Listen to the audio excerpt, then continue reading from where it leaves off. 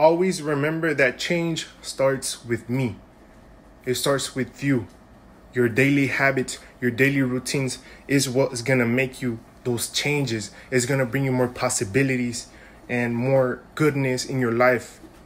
Always choose to do the right thing. It's not always the easy thing to do, but it's always the right thing to do.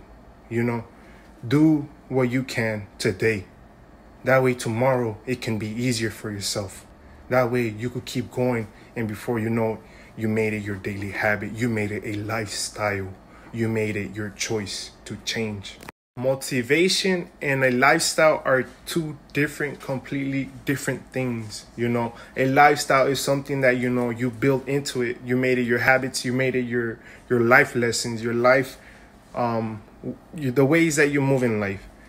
And a motivation is just a temporary boost of confidence, a boost of things that you want to change. Therefore, don't see it as motivation. See it as a lifestyle of changes that you want to see into your life. Build those characteristics. That way you can see what you want and get what you need.